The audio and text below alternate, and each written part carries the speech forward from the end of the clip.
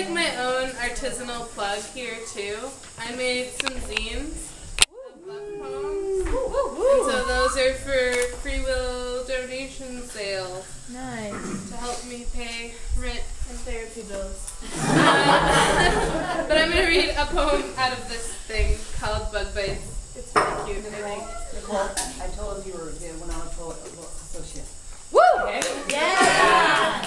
Mary does all my bragging for me. Like front woman.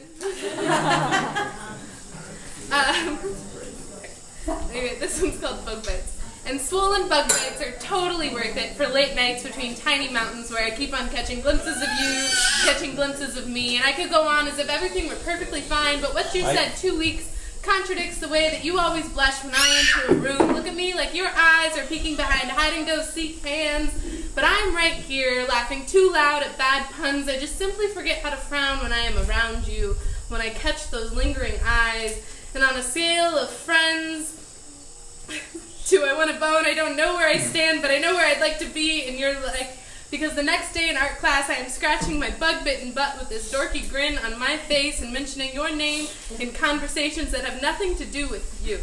I guess your names are constantly on my lips, and I would really like it if you were there too. Yo! Alright! Nice! Nice! Awesome! Yo! Side note, this is like super. I also have like little poster things in my backpack of the poem that I read last year that I want to give to people. I don't have a lot, but if you really liked it, hit me up. Yo! Alright! Yeah! Awesome! Wow!